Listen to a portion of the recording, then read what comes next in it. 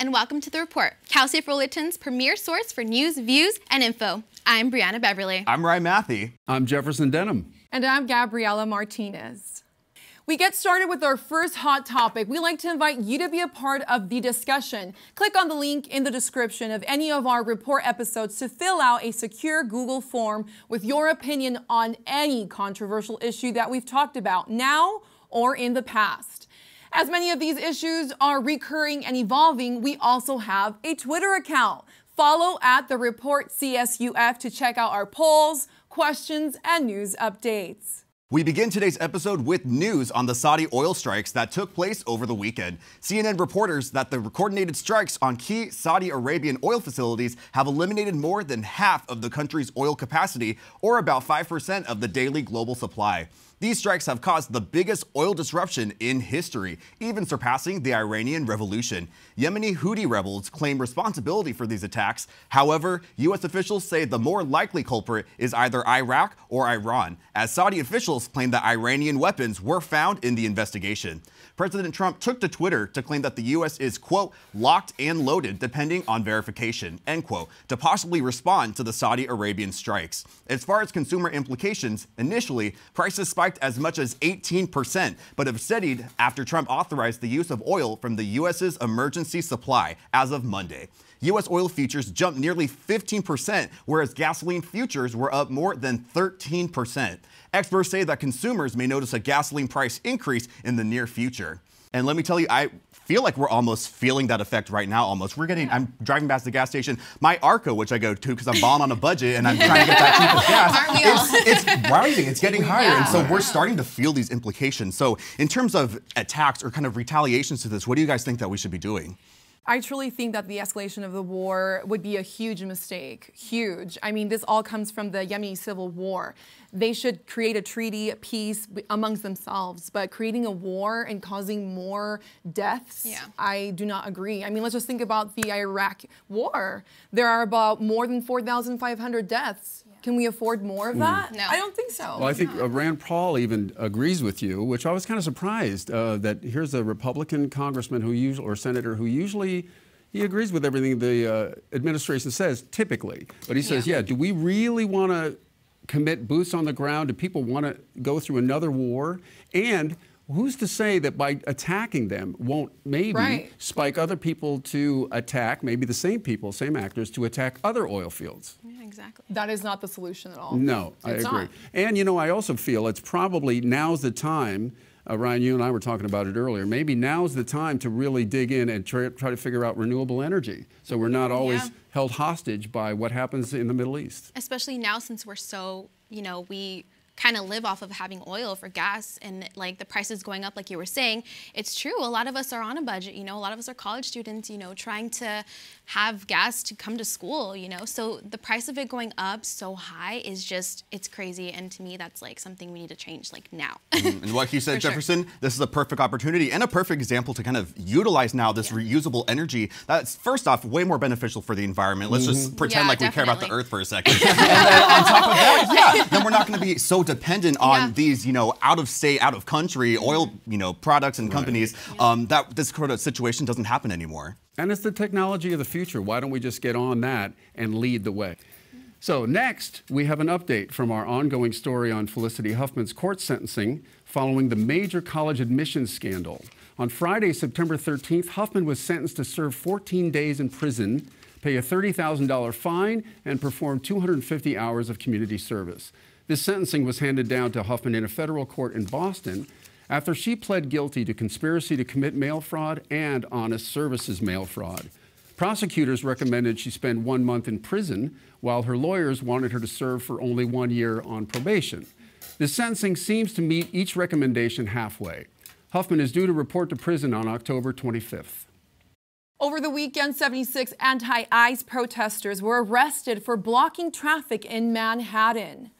The protesters blocked the front of a Microsoft store, demanding the company to stop allowing the U.S. Immigration and Customs Enforcement, or ICE, to use their software. Stop the deportations, no borders, no nations. A little over a year ago, it was reported that Microsoft made a $19.4 million contract with ICE. Since creating the contract, Microsoft has released letters explaining their deal does not support the separating of immigrant children from their families. Microsoft CEO Satya Nadella released a statement on LinkedIn stating, quote, "Our current cloud engagement with U.S. Immigration and Customs Enforcement, ICE, is supporting legacy mail, calendar, messaging, and document management workloads," end quote. So in regards to protesting things like Microsoft, who is doing business for ICE, I know we were talking a little bit earlier, but I do feel like for those who are not in power, which are the protesters, you are left with these kind of stunts and tactics because you cannot get, you're frustrated. You're so frustrated that you cannot get the government to listen to you. That's why the Tea Party was formed. That's why Occupy Wall Street was formed. And so you're trying to draw attention to a really ridiculous, horrible situation. A lot of those facilities were built for something like 200 people, and you've got like thousands of people in these cramped facilities. It's ridiculous, it's horrible, it's inhumane, but Microsoft is a company of immigrants in a nation of immigrants. And Nadella openly mentioned, and she said, "I want to be clear, Microsoft is not working with the U.S. government on any projects related to separating children from their families at the border." So she's only helping managing the workload, but she's not a part of this situation at all.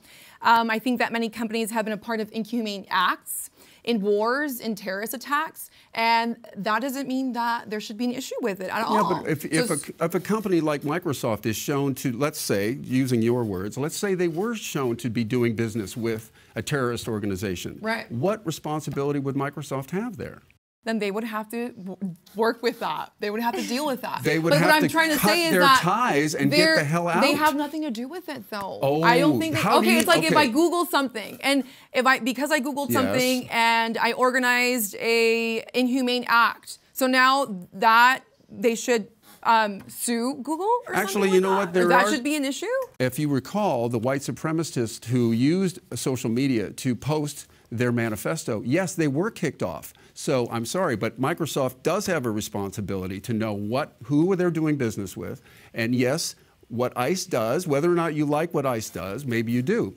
Whether or not you like what ICE does, you have to admit that if you say I'm doing business with this company, you're going to get some of that rubbing off on you as well. And so for these people, I'm sorry, Ryan, go ahead. No, well, I get where both of you are coming from, where you're saying, well, obviously there is a human issue here, like just putting people in cages, separating children from families, obviously very unethical. You're saying businesses, it's not really their responsibility to do this, right? It kind of depends on who you're talking to, and I get where you're coming from, saying obviously they're a company, they're going to do what's in their best interest, and their best interest right now is keeping this data processing contract with ICE. But on the other side of this, this whole situation with separating people at the border, it's been related to what was happening at the Holocaust, where nobody was saying anything when families and people were being separated from one another. And because of that, obviously awful things happen. And so what's to say us not doing anything or Google not doing anything about it is going to prevent this from happening again in the future? The U.S. Food and Drug Administration's Allergenic Products Advisory Committee voted last Friday in favor of approving a new treatment drug for peanut allergies in children. The drug Palforzia is intended to lessen the severity of allergic reactions, such as anaphylaxis, in kids from ages 4 to 17 with peanut allergies. If authorized, the drug will become the first FDA-approved treatment for the peanut allergy.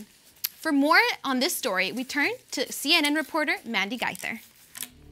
This is a breakthrough option for patients. For the first time, a peanut allergy treatment has been given initial approval by the Food and Drug Administration. The drug Palforzia is designed to lessen the severity of allergic reactions in people ages 4 to 17 who are allergic to peanuts. Peanut allergy is the scariest food allergy because you can die from it. Dr. Jill Poole, a board-certified allergist at the University of Nebraska Medical Center, says this drug could help those 17 and under who are accidentally exposed to a small amount of peanuts. The maximum number of peanuts was small, like 1 to 2 peanuts. So this isn't being able to just go ahead and have peanut butter sandwiches or a bag of peanuts. It still has to be well communicated that this isn't curing them of their peanut allergy. While Poole says this approval is exciting for patients, she says it'll involve a lot of preparation by allergists, something she's already working on. An advisory committee voted in favor for the treatment, but the FDA will make its final approval by January. The agency frequently follows the lead of the advisory committee. For today's Health Minute, I'm Mandy Gaither. California Governor Gavin Newsom is cracking down on vaping. Governor Newsom took to the state capitol on Monday to announce a plan to spend $20 million on a vaping awareness campaign, which will educate the public on the dangers of vaping nicotine and other cannabis products. This campaign will also enforce stronger efforts to halt the sale of illicit products, particularly to minors, amid a vaping-related epidemic. While President Trump and New York Governor Andrew Cuomo have announced similar plans to ban the sale of flavored e-cigarettes, Newsom said he doesn't have the same executive authority. Governor alone is not afforded the right legally to ban those products outright, that we would need legislative support. Having this epidemic, especially with the younger people, the youth, my brother's telling me, I have a brother who is a freshman in high school. He's telling me, yeah, first day, somebody just offered me this doodad and I didn't know what it was, and it was a vape pen. And it's something that is being introduced to children so young nowadays. Obviously, several years ago we had cigarettes. Cigarettes was a big deal where obviously you saw your parents do it, but it wasn't something that you were going to do. So let me catch a cig behind the trash can or whatever, people did in high school back then. But now it's kind of evolved into, it's not necessarily so hidden anymore. It's becoming more, I feel like, desensitized among the youth, where they see it as almost a toy almost. It's coming in, fruit flavors and candy flavors. It's so addicting and so welcoming to the youth, and I totally agree with Governor. It is, but a campaign to create awareness is possibly not the answer, okay? Do you guys remember Reagan, the DARE campaign? Just say no. Okay, when I was in elementary school and then I was in junior high, I would wear my cute shirt and it worked, right? And I would wear my little bracelet and it was dandy. It really did. Elementary school, say no to drugs. That definitely worked. Junior high, it worked. But when we were in high school and college, does that campaign ring the bell? Does that help you? I don't think so. $20 million, guys, $20 million that could possibly go into education. Yes, I think we should invest our money wisely. Now, out of the 450 or so cases, I guess, that we're finding out about, I think most of them are vape pens filled with THC, I think. Yeah. And so, and then what, 7 people have died? Yeah, around 6 or 7. 6 or 7 people. I wonder how many people have died from cigarette smoking. I wonder. So to your point, just talking about it, I'm not sure that's going to do it. I think you're right as far as education. Definitely. I don't think a warning label, which I think Governor Newsom is talking about, or just reinforcing as best you can in public marketing. I don't think 20 million. First of all, $20 million is a lot, but I don't think in the arena of marketing that's going to do anything. No, it's not.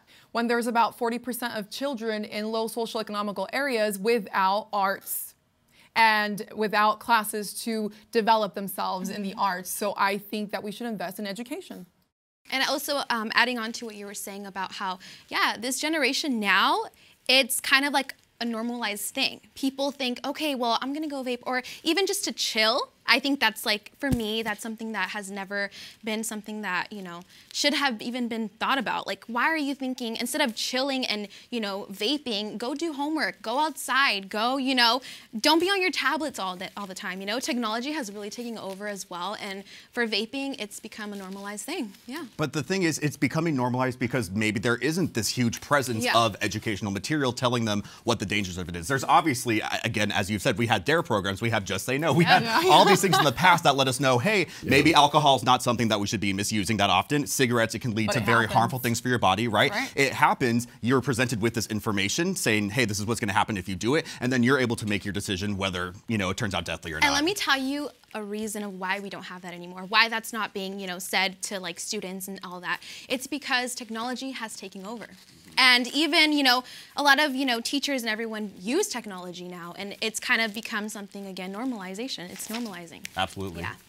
Now, here's a real ringer of a story. San Diegan Jenna Evans had a bizarre dream that has turned into reality.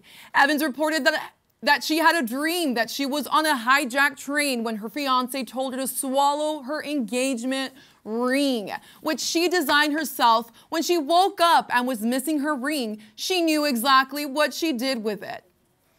After rushing to urgent care and getting examined, the ring was, in fact, in her stomach. The doctors performed a small procedure and were able to safely retrieve the ring. As a precaution, Evan claims she now takes her ring off before bed. CNN reports that Evans and her fiance, Bobby Howell, will plan to wed next May. Congratulations. Well, here's hoping they washed off the ring before they put it back on. Hey, happy early Festivus, everyone.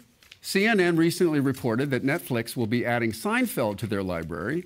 The streaming giant has acquired exclusive global streaming rights to one of the most popular sitcoms in television history for 5 years beginning in 2021. The financial terms of the deal struck with Seinfeld's distributor Sony Pictures Television has not been disclosed, but I bet you it's a lot. This licensing agreement follows the announcement of Netflix's loss of other popular sitcoms such as The Office and Friends, which will be heading to NBC Universal and Warner Media's respective streaming services in the near future. As major media companies are beginning to create their own streaming services, licensed content such as Seinfeld have become a major source of leverage for companies like Netflix, Hulu, and Amazon, who will still license content. And with that, that's all we have for this week. Have a great week, everyone, and stay tuned for more news, views, and info. I'm Brianna Beverly. I'm Ryan Matthey. I'm Jefferson Denham. And I'm Gabriela Martinez. Stay fresh, Fullerton.